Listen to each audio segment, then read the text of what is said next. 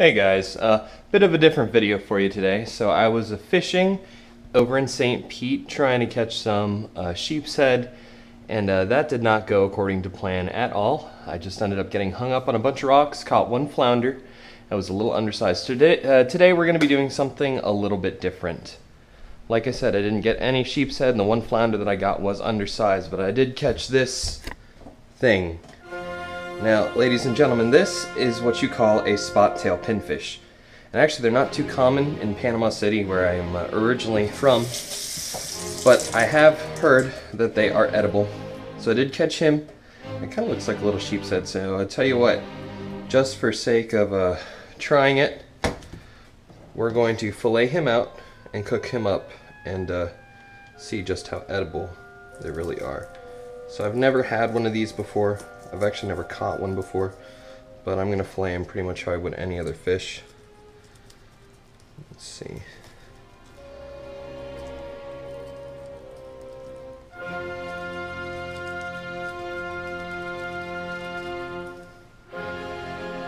He's kind of meaty for how small he is. I'm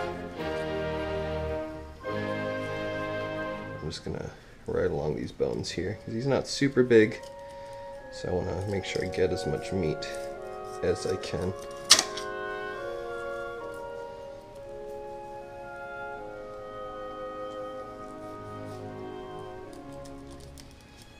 Let's cut through some of those pin bones there. Yeah. Looks like there's this rib cage. I'm just going to glide the knife over those. Don't want any of those. Now you're asking, why are you filleting him? Why don't you just head and gut him and save all that meat? And I will answer, I'm lazy and I don't like eating around bones. So that's why I'm filleting him. But I'm filleting him the most painstaking way possible, just to make sure I get as much meat off of him as I can.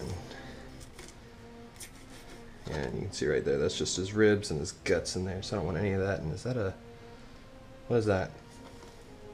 These worms or something? We'll worry about that later. Okay, there's one side done. That took longer than I would have hoped, but I've never cleaned these guys, so do the same over here, make an incision. Kind of lightly just touch that backbone as you're going down with the tip of your fillet knife. So you're not cutting down way too much. You're just giving yourself a guide. You can go back later with the knife and really cut through it. That way you don't miss any of the meat. Hear that sound? That scraping sound? That means you're riding right along that bone there. That's what you want. That's what you want to hear.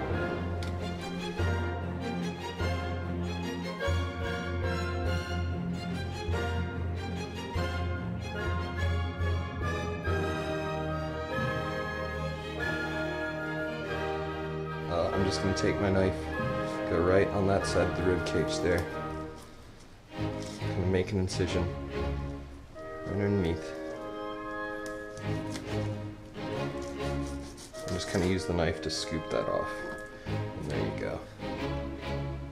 I'm not sure what that is. A little white spot, but I'll worry about it later. I'll clean it up. Alright, now he's got some pin bones right over here. Just remove them. I'm just going to make one slash on one side, another slash on the other side, kind of in a V shape.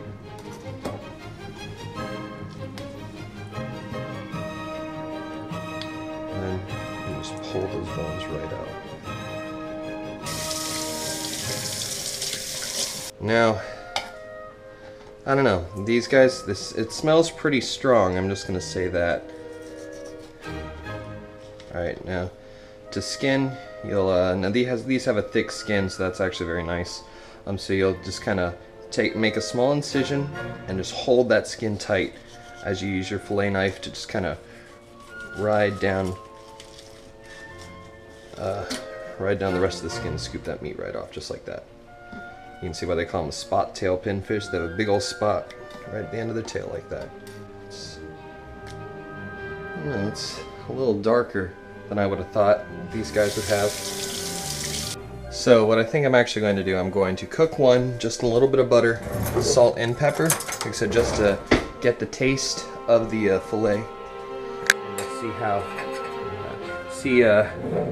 you know, their flavor profile, see, you know, if they're fishy, if they're mild, if they're flaky, mushy, firm, and all that. And then on the other fillet, I will season it with what I think will best suit it. So I'll be a little generous with the butter there. Who doesn't like butter? All right, we got our pan with our butter in it, nice and hot. I'm just gonna salt, add some pepper to this spot tail pinfish here. Just lay it down with that, and I'll salt the other side too. And put some pepper on it.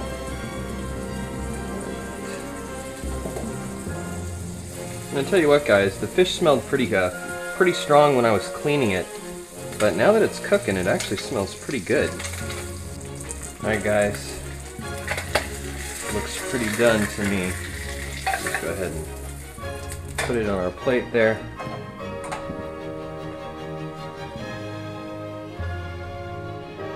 It smells pretty good.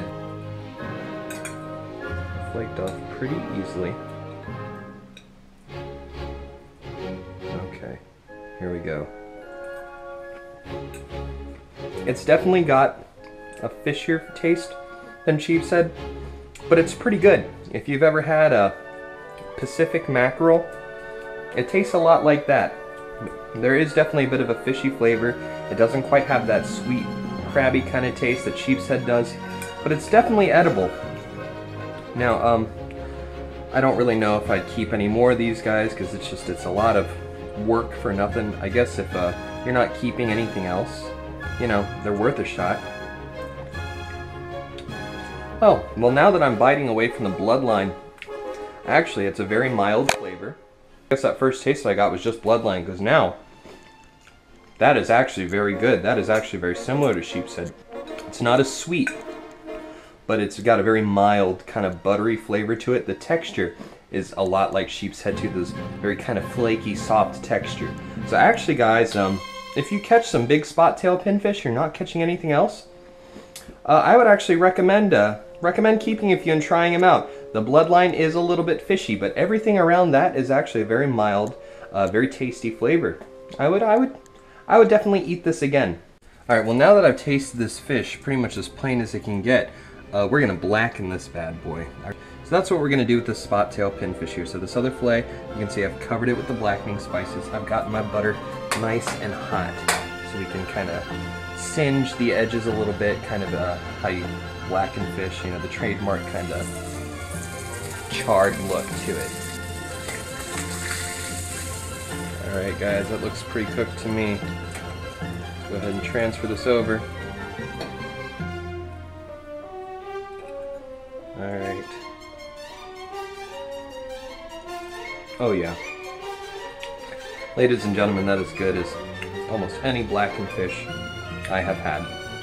So, a great choice if you get a whole bunch of spot tail pinfish, aren't catching much else. Why not throw a few in the box? Like I said, they're perfectly edible. They're not that hard to clean. They're certainly easier to clean than a sheepshead, and pretty tasty too. I give these guys a thumbs up.